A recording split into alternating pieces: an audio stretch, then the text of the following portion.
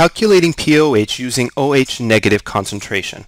In this problem it says calcium hydroxide is partially soluble as shown by the following reaction.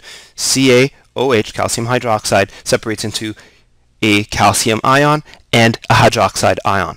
What is the pOH of a 5 times 10 to the negative 5th power molar calcium hydroxide solution? So pOH is equal to the negative log of the concentration of OH negative ion.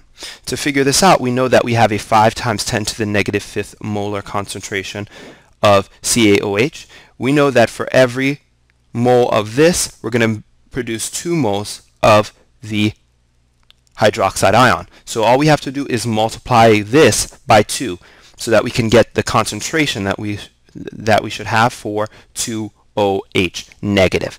So when I multiply 5 times 10 to the negative 5th power times 2, I should get at 1 times 10 to the negative 4th molar concentration of OH negative. So all I have to do now is to get the pOH is to put negative log of the concentration of OH, which is 1 times 10 to the negative 4th, and that equals a pH, or a pOH. This should say pH and pOH, which equals a pOH of